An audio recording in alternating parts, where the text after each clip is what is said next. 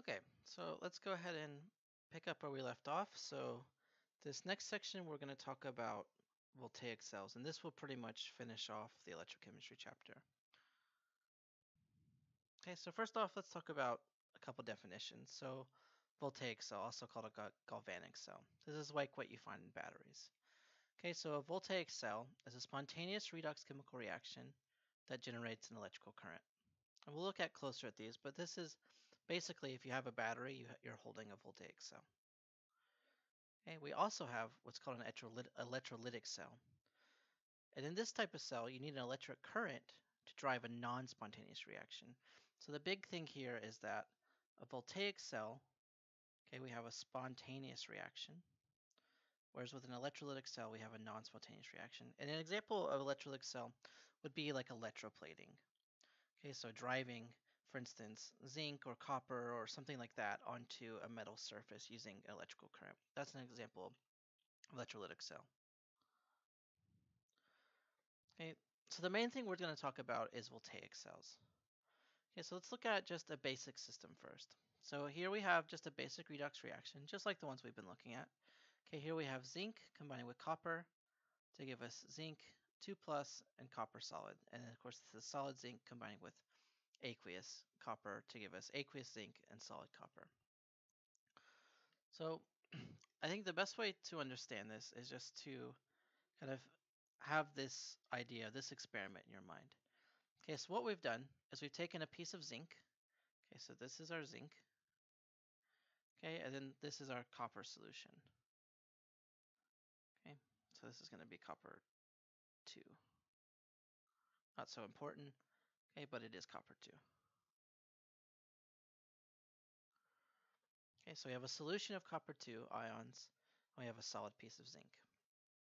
And let's break this reaction into two parts. So we have the oxidation half cell, just like when you were balancing reactions. You have your oxidation half cell, or your half reaction. You also have your reduction half reaction. So the oxidation part, of course, zinc going from zinc solid to zinc 2 plus.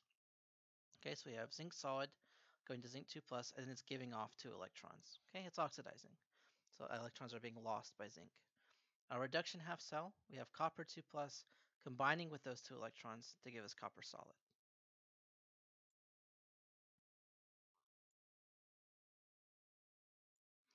And to put that in terms of what's going on in our reaction here, so if we were to able to zoom in very closely to the surface of the zinc, this is what you would find. Okay, so we have copper ions in solution. Okay, so copper ions in solution. And then we have a zinc metal just on the surface. Okay, so notice how we have these nice just sort of lines of zinc atoms. Okay, so that's our metal surface. So what's going to happen here is that copper essentially is going to, you can kind of think of it as taking 2 electrons from zinc or zinc giving up 2 electrons, either way. And we'll talk about sort of more how you would decide that in a second. But for now, just to know that, okay, zinc is giving up 2 electrons, copper is taking those 2 electrons, and zinc is essentially being pulled into solution. Okay, so where we only had copper ions in solution before, now we also have zinc ions. So we have copper ions, and now we're starting to get zinc ions. Okay, so the zinc metal, in other words, is being dissolved. Okay, so zinc is slowly being drug into the solution. Well, what's also happened simultaneously, and so you notice that we have sort of a darker blue solution here and more of a pristine metal surface and for our zinc. Maybe not quite pristine, but close. Maybe the reaction is just beginning. Okay, so if we look down at the bottom one, okay, notice now we have this dark surface, and you can see that the zinc is sort of grown, right? So if you look, so this was our old surface of the zinc, and it's sort of hard to do because this is 3D. But you can see it's sort of now grown a shell around it. And you'll also notice that the copper solution is much lighter in color. Okay, so what's happening? Okay, so as the zinc is being pulled into solution, as it's dissolving, in other words, and giving up those 2 electrons, it's being oxidized, you're also combining, or now copper is gaining electrons, and it's turning into a solid. So what's happening? Okay, so we're actually starting to plate copper solid onto the surface of the zinc. Okay, and this will continue happening until either the copper in solution is used up, the zinc is used up, or until this layer of copper metal surrounding the zinc, until that becomes too thick. There is a limit to this, you know. It's not just an infinite process. Okay, but eventually if you run out of copper, you run out of zinc, or that shell gets too big, it will stop. But this will continue on until that happens. Okay, so this is happening at the surface. So you notice what's missing. So we're not exactly harnessing these electrons. So they're just going from zinc to the copper, and there's nothing in the middle to sort of capture them. Okay, so there's just a redox reaction occurring and nothing else. Okay, so the question is, how can we harness the transfer of electrons? How can we make them do something to our advantage? So I told you this is the type of thing that's involved in batteries. Okay, well, how are we using this to our advantage?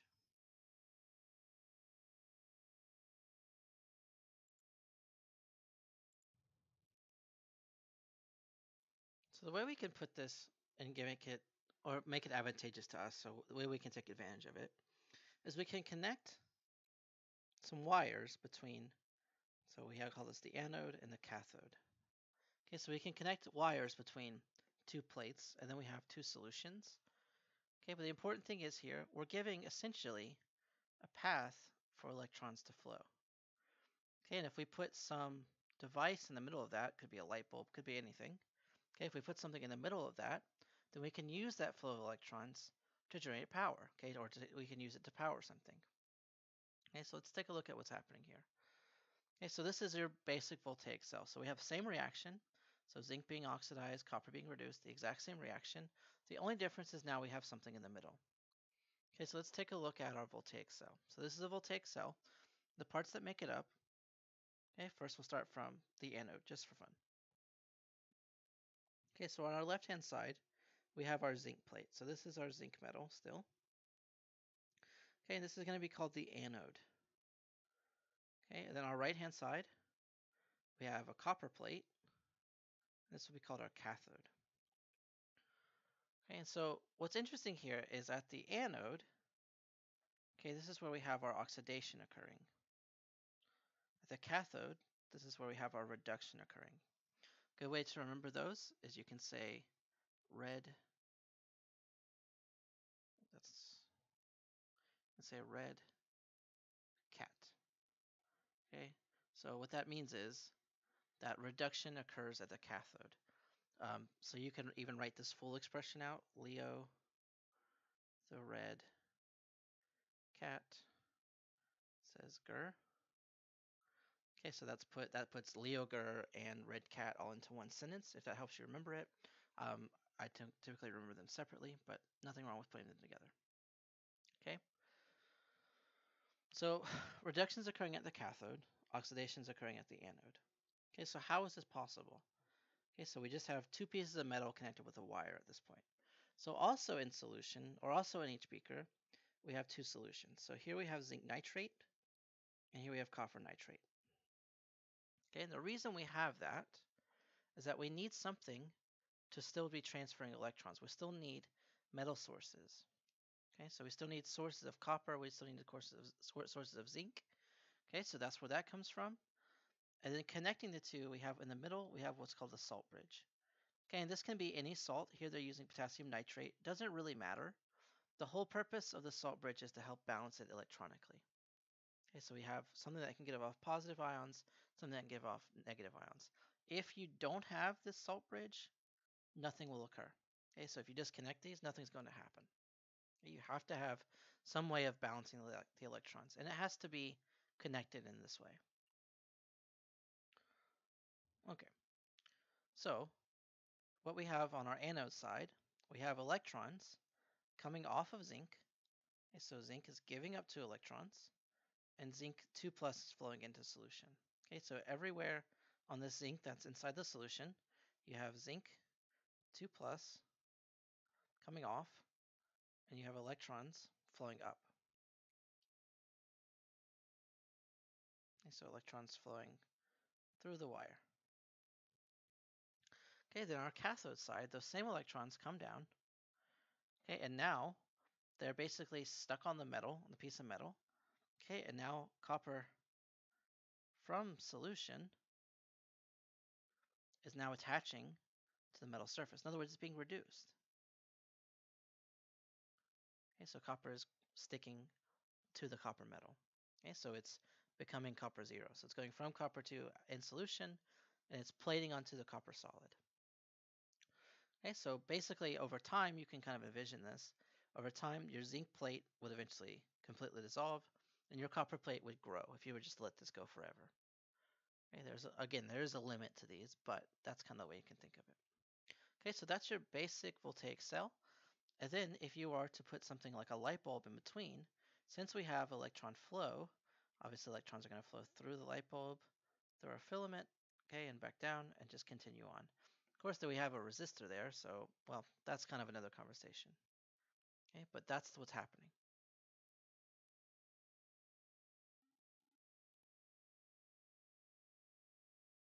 Okay, so let's break down the anode a little bit. So the anode is the place where oxidation occurs, electrode where electrons are produced. So this is where electrons are produced for the voltaic cell. In other words, it's being oxidized, so it's giving off electrons. Anions migrate toward the anode, and it generally has a negative sign, depending on where you are.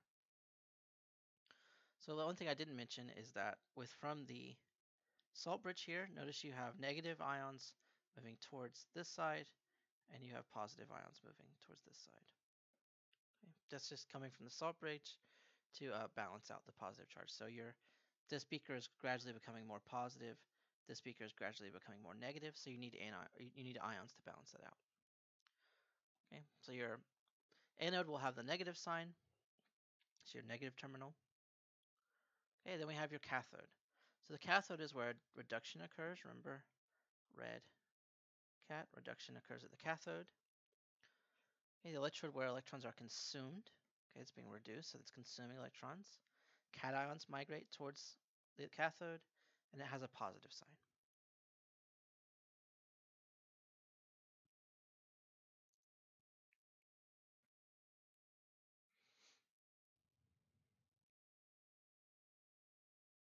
Okay, so we can break down our voltaic cell into our anode and our cathode half reaction. This is what you generally do when you're trying to study these. Okay, so our anode, remember, this is where our oxidation is occurring. Okay, so we have zinc metal, giving us zinc 2 plus and 2 electrons. Okay, and at the cathode, we have copper consuming those electrons, giving us copper solid. So our overall reaction here, zinc solid plus copper 2 plus, giving us zinc 2 plus and copper solid. Okay, so that's exactly what we saw before. We have this exchange of electrons. We're essentially electroplating copper, and we're pulling zinc into solution. So this is our two anode and our cathode reactions add up, so our half reactions add up to our complete reaction.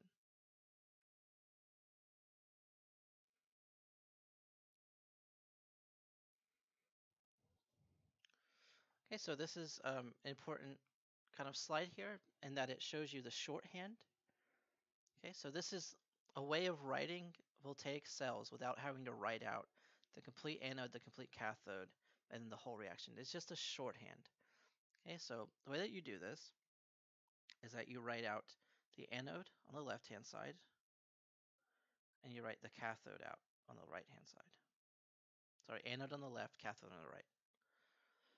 Okay, so the way that this reads is that we have zinc metal being oxidized to give us zinc 2 plus. This line in the middle represents a barrier, so a phase barrier.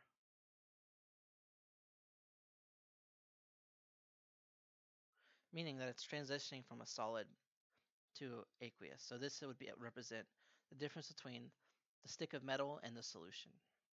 Okay, on the right-hand side, what we have is copper 2 plus aqueous, giving us copper metal.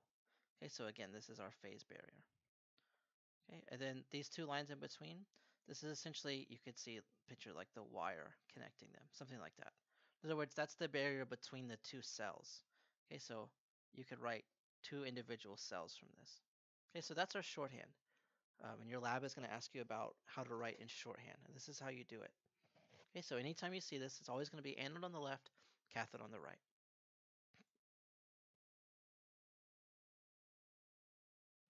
Okay, so this is just sort of an abbreviated way of writing these. Okay, just remember anode on the left, cathode on the right. And then remember that your charged ions always go towards the middle. Okay, and then all you have to remember past that is to put lines in between the phase barriers and to put 2 lines in between the individual cells.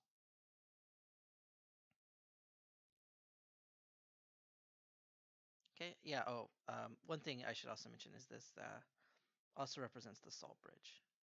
Okay, so you can envision it that way as well. So double line can also represent the salt bridge. I guess that is what it represents. Okay, but also a way to think of it is sort of dividing the cells. Okay, but also it represents the salt bridge.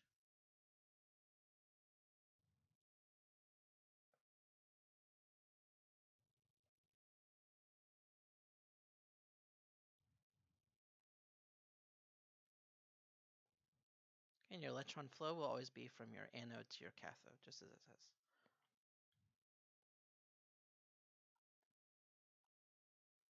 Okay, so that's everything labeled for you there.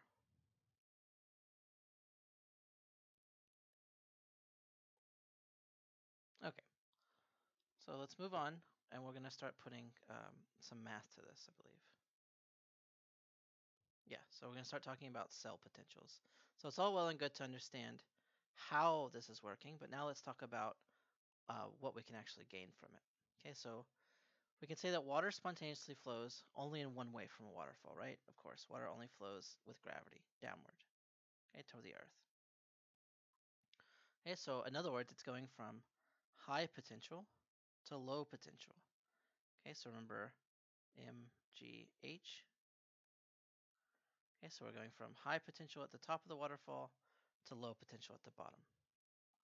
Okay, well similarly, this is the way electrons flow. So electrons spontaneously flow only from high to low potential. Okay, so if I have the anode, the cathode, if the potential is lower at the cathode than at the anode, okay, I will have electron flow. And if I put something in between it, then it will light like a light bulb, it will light up. Okay, so this is known as electromotive force, or EMF. So it's the driving force or electrical potential that pushes the negatively charged electrons away from the anode and pulls them toward the cathode.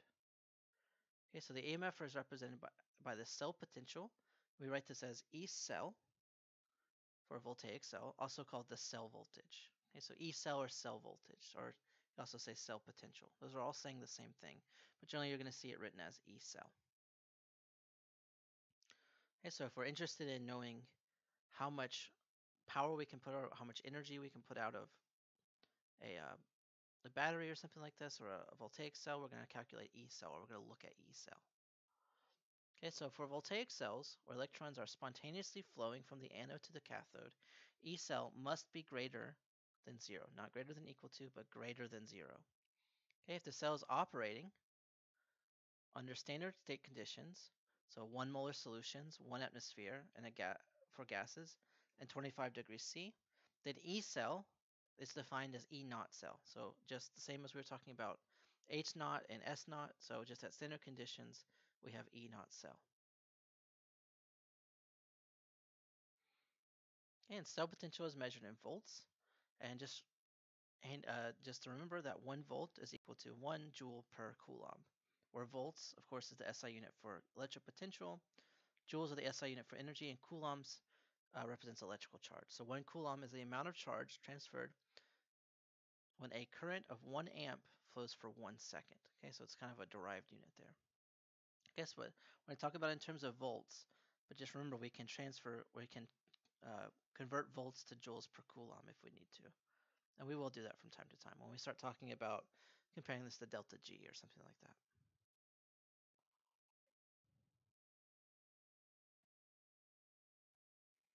Okay, so we have our same voltaic cell here. Okay, notice this time they've gone ahead and filled in our molarities here. So they're both at 1 molarity. That means that this is at standard conditions. Okay, so at standard conditions, the reading from the voltmeter, okay, this is what you would be doing in a lab if we were having it. Okay, so you would just hook up a voltmeter. Okay, and the voltmeter will tell you E cell. Okay, and since we're at standard conditions, this represents E naught cell. Okay, so E cell for this particular voltaic cell will be plus 1.1 volts. Okay, notice that's greater than 1, or greater than 0, I should say.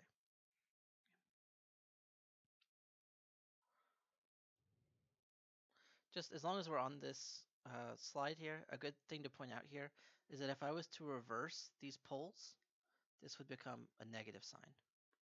Okay, so this would become minus 1.1 volts. So if you ever see that, just know you've probably got your anode and your cathode hooked up backwards, or just your little alligator clips hooked up backwards. Okay, so what if we want to do some calculations with this? What are we going to do? Okay, so one thing we can use this for is that if we want to calculate free energy, okay, so remember delta G, this is our free energy change. We can calculate this using this equation. So when you say delta G is equal to minus N, where N is the number of moles, times this like little kind of cursive F, which is the Faraday. This is Faraday's constant. Faraday's constant is equal to 96,500 coulombs per mole of electrons, or 96,500 joules per volts times moles of electrons.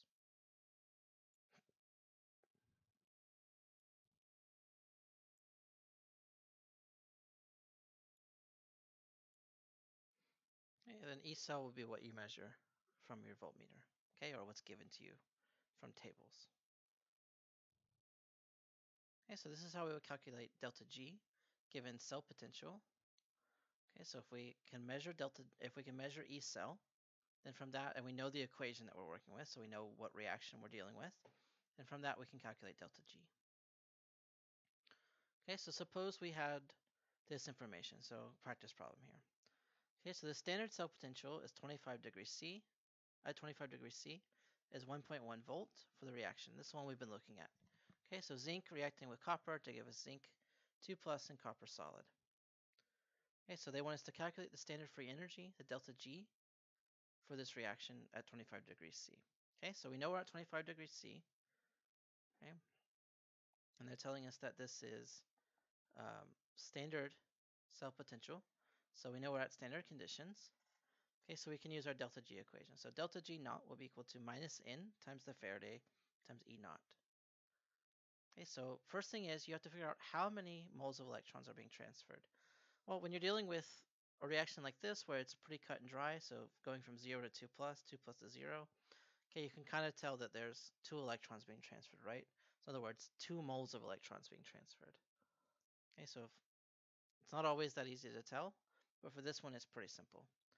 Okay, so we're transferring 2 electrons. Remember that reaction equations also represent moles. Okay, so we can say 2 moles of electrons times the Faraday times E cell, this is in volts,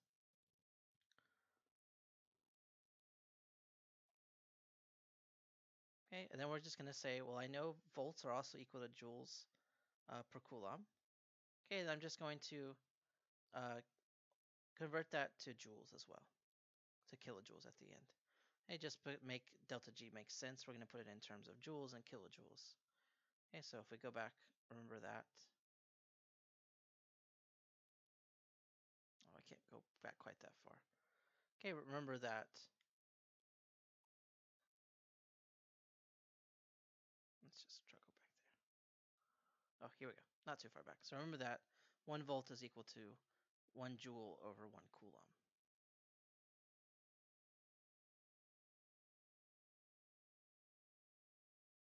Okay, so here you have 1 volt equal to 1 joule over 1 coulomb. Okay, and that's going to cancel out our volts. We're just going to convert that to joules, or I mean to kilojoules at the end. Okay, so if we plug all our numbers in, we end up with minus 212 kilojoules per mole. Or not per mole, excuse me, just 212 kilojoules. So that's our delta G here. Okay, if you remember delta G less than 0 for a spontaneous reaction. Okay, so this would be a spontaneous reaction. Okay, so here's one for you to try. Give this one a try, and then we will work it out together. So here they're asking us to calculate the standard free energy change for the following reaction, and we're at standard conditions, and they gave us E cell. Okay, so try to use Faraday equation to calculate delta G.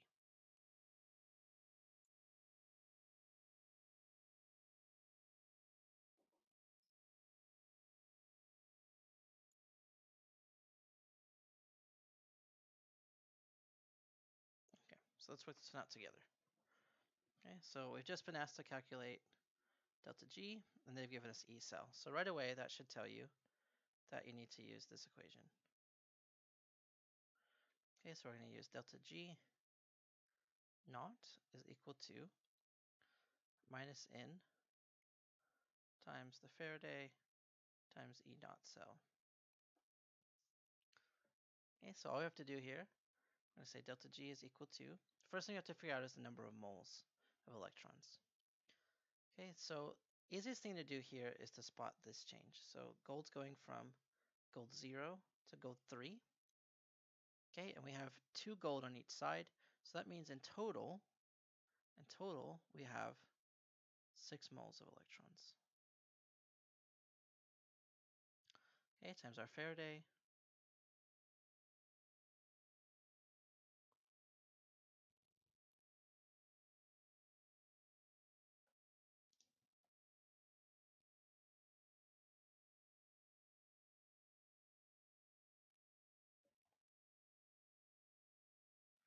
Okay, then times E cell.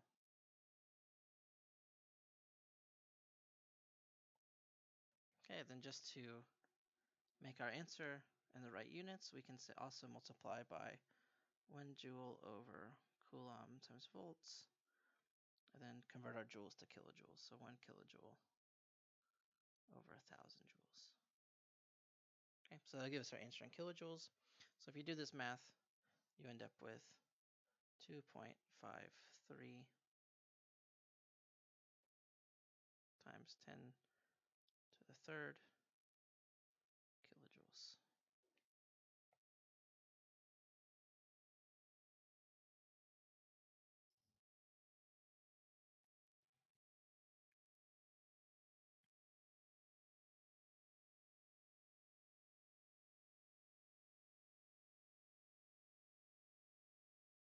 Okay, so we're left with units of kilojoules. Okay, so this would be your final answer. Okay, so here we have delta G greater than 0. So this would be non-spontaneous, but they didn't ask us that.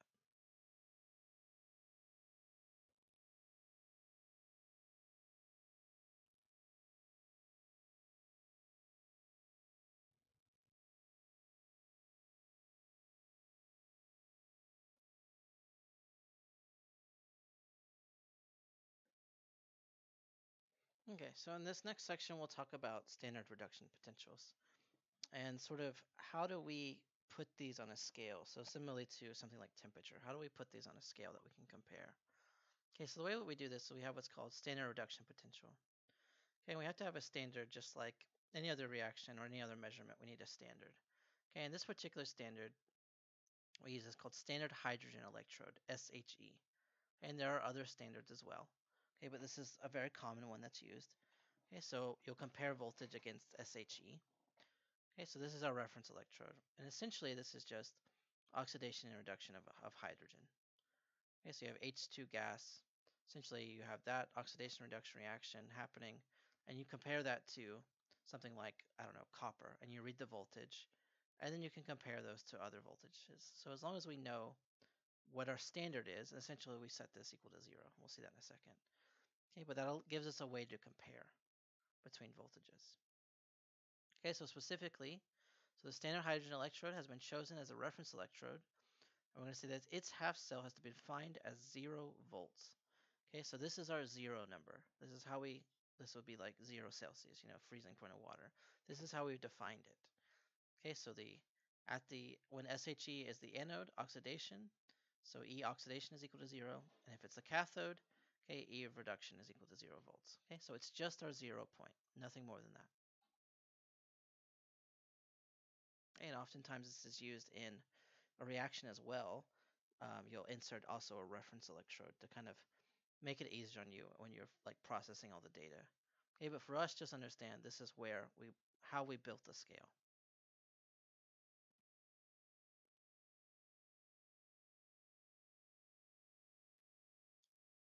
Okay, so let's look at an anode and a cathode. So we have 2 half reactions here. Okay, so this is for the voltaic cell we just looked at here. Okay, so if our anode half reaction is for hydrogen, okay, so we have hydrogen gas giving us 2H plus 2 electrons being oxidized.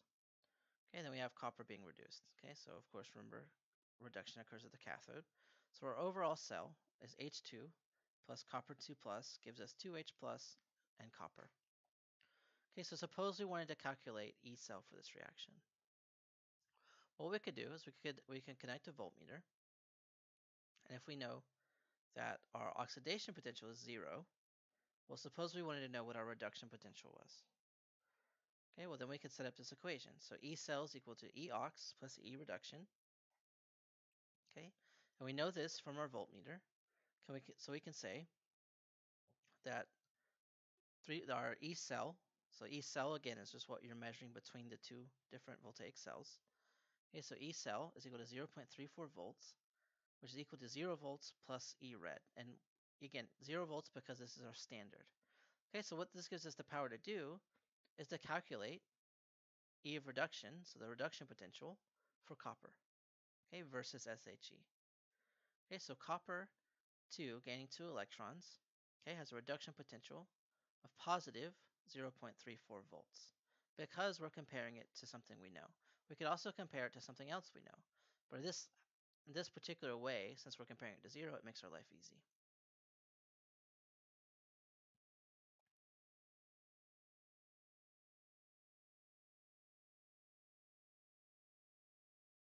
Okay, so here we have a similar setup. So we have our SHE, this time versus zinc. Okay, and our voltmeter reads 0.76 volts. Okay, so we can break this down the same way. And again, if we set up our E cell equation, so E cell, what you measure, is equal to E ox plus E reduction, so E of oxidation plus E of reduction. Okay, we read 0.76 volts. This tells us this time, so notice this time our anode is where zinc is, and our cathode is where hydrogen is. So hydrogen is being reduced. So you put 0 to E reduction. Okay, so this time the 0.76 tells us the E of oxidation. Okay, so it's important to know at all times, when you're building these cells or when you're calculating for these cells, which one is the anode and which one is the cathode, because it will change everything. It could change everything. Okay, so we would be calculating, or we would, if we didn't know that, for instance, the cathode was hydrogen this time, we would think that we were calculating a reduction potential, but we're not. We're calculating oxidation potential. Okay, so the point I'm trying to make is just make sure you know which one is the anode and which one is the cathode, and make sure you know what's going on between those two. Okay, so a good point here is that if we want to change from an oxidation potential to a reduction potential, and this is where you're going to see most often. You're going to see reduction potentials. Not so often are you going to see oxidation potentials. Okay, what you do, you flip the sign. So notice this was positive, this becomes negative. So if you transfer between reduction to oxidation or vice versa, you're just going to flip the sign. Why are we doing that? Because essentially you're reversing the equation. Okay, so if we want to talk about reduction, we would point the arrow this way. Okay, but in the way it's drawn, it's oxidation. So if you flip that around, it becomes reduction. Therefore, you flip the sign of the potential.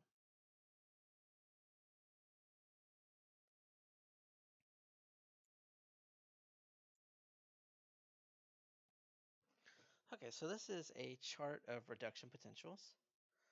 Okay, and what you see is the half reaction, okay, followed by the reduction potential. Okay, and what you see is that things at the top are stronger oxidizing agents, which remember means if they're oxidizing agent, it means they're being reduced. Things at the bottom are stronger reducing agents. That means they're more likely to be oxidized. So what you can do with a chart like this is that the cathode, one thing that it tells you, will always be towards the top. Okay, and your anode, wind to right for me here. There we go. Your anode will always be at the bottom. Why? Because things at the top are more likely to be reduced than things at the bottom. Okay, so if you're ever trying to decide which is my anode or which is my cathode, this is one way you can tell if you know all these things. Otherwise, you would know because, oh, I put the red wire here and the black wire there. Okay, so that's how you would know in that case. Okay, but notice our SHE right here in the middle. Okay, then you have things more likely to be reduced at the top, things more likely to be oxidized at the bottom. Okay, so your cathodes will come from the top, your anodes will come from the bottom.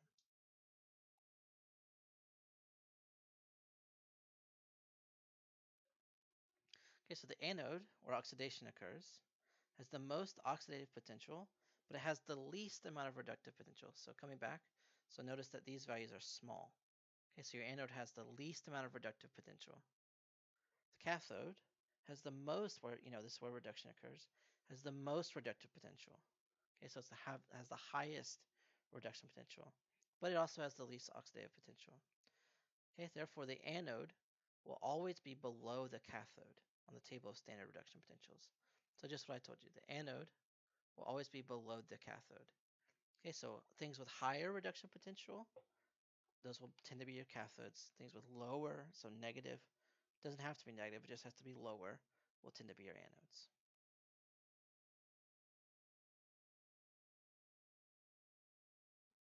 Okay, so we can calculate standard cell potential.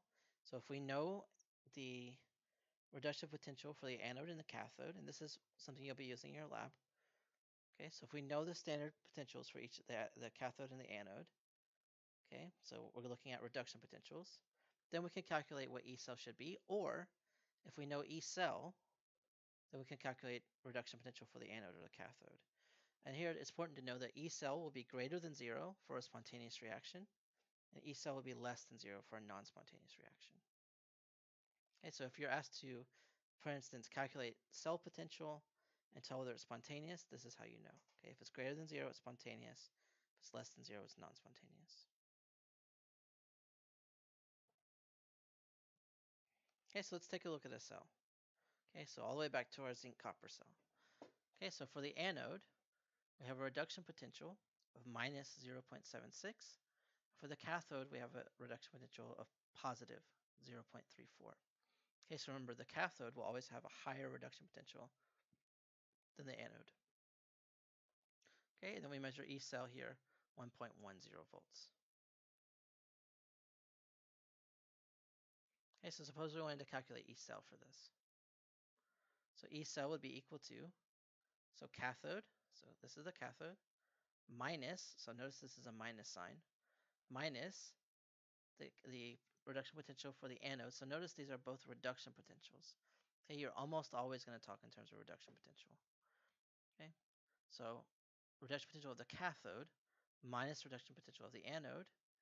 Okay, so 0.34 minus a minus 7.6, which gives you a positive 1.10 volts. Okay, and if one of these was unknown, so for instance, if we wanted to know, okay, what would be the E cell, we could calculate this way. Or suppose we didn't know what the reduction potential was for the cathode or for the anode. Let's say we didn't know what it was for zinc, so we didn't know this. Okay, we could still calculate it based on this equation.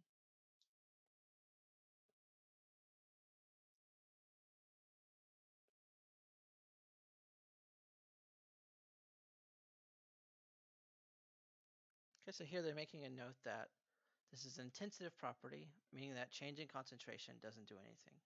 So doubling, or excuse me, so doubling the reaction, for instance, doesn't change the cell potential. So unlike when we were dealing with some other equations, when you were to double it, you would change the constants. Here, if you double it, it doesn't change anything. So making it twice as concentrated, for instance, doesn't do anything. Okay. So, but reversing it does change the sign, but multiplying it doesn't do anything.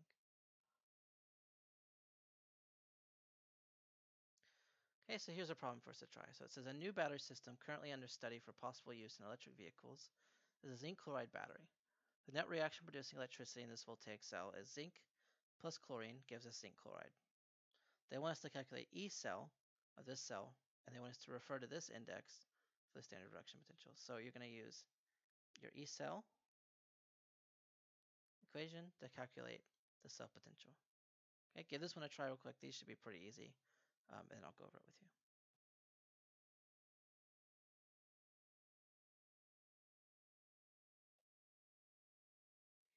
Okay, so let's take a look at this. So first thing, set up your E cell equation. Okay, then we need to identify what's the cathode and what's the anode. Okay, so here we have zinc going from zinc 0 to zinc 2 plus, chlorine going from zinc or chloride 0 to chloride minus 1. Okay, so in other words, we have zinc being oxidized. Okay, so zinc is being oxidized, and chlorine is being reduced. Okay, so what happens at the cathode? So the cathode, reduction happens at the cathode. Oh, why my handwriting looks so funny all of a sudden? There we go. So cathode would be the chloride, okay, and this will be the anode, since it's not being oxidized. Okay, so now what we have to do is we have to go back and we need to get reduction potentials for each of these. Okay, so let's go back and look at our table. Okay, so we need zinc and we need chlorine. Okay, so here's zinc. Okay, then we need chlorine as well. Okay, notice these are already in reduction potential, so no need to flip the sign or anything like that. So come over, so reduction potential for chlorine, 1.36 volts, and for zinc, 0.76 volts. Okay, and what did we say? We said chlorine was our cathode. Okay, so it's higher on the scale, so that works out. Okay, so now all I have to do is plug those numbers in.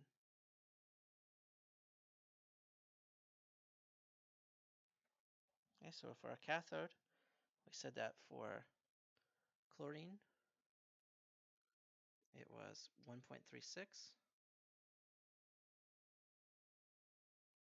And for our anode, so that it was 0.76, minus 0.76. Okay, so just plug these numbers in. Okay, so 1.36 volts minus a negative 0.76 volts. Okay, so you end up with a total of 2.12 volts. Okay, and this is your E naught cell. Okay, that would be your final answer.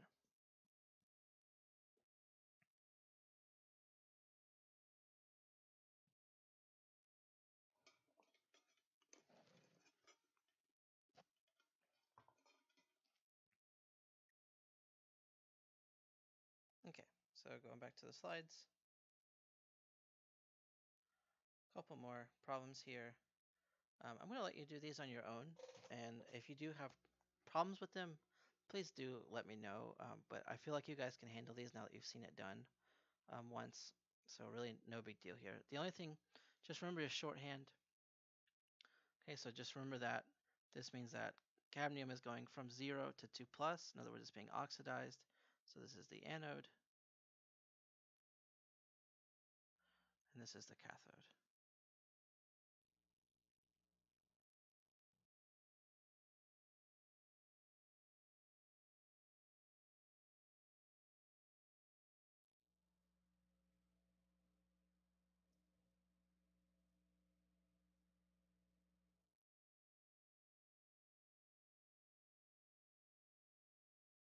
Okay, so give these a try. Give this one a try. I feel like you can handle it just fine. And then this one, so here they want to know which one is spontaneous or not. So what they're asking you here, they're asking you to calculate E cell. And basically they want you to know to tell whether it's greater than 0 or if E cell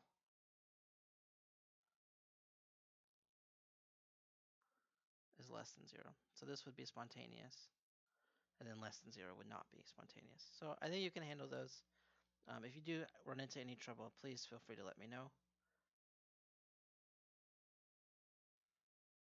Okay, and the very last thing I want to cover here is just what to do what if we're not at standard conditions? So we're not always going to be at standard conditions. Maybe, maybe it's getting hot, or maybe it's under pressure, or what if it's not under standard conditions?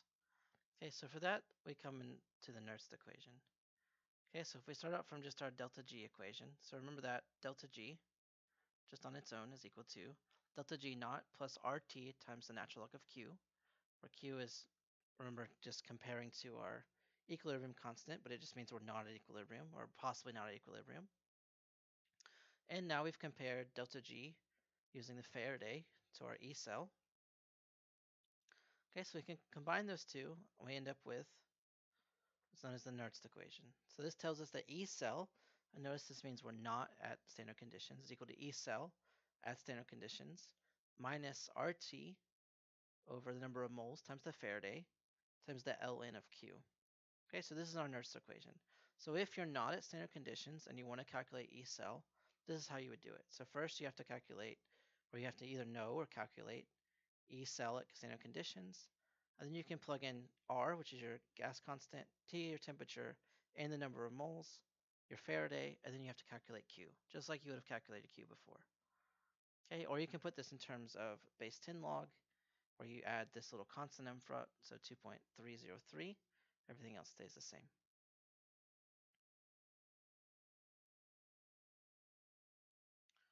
Okay, we can substitute out, and we can get what's known as the working version of the Nernst equation, okay, which is E cell is equal to E naught cell minus 0.0592 volts times moles over N times the log of Q.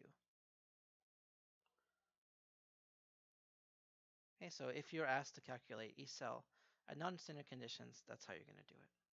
Okay, and you can look through the slides for some guided examples there. But this will finish up the electrochemistry chapter. So this will finish up everything you need to know for the last exam, your exam 3.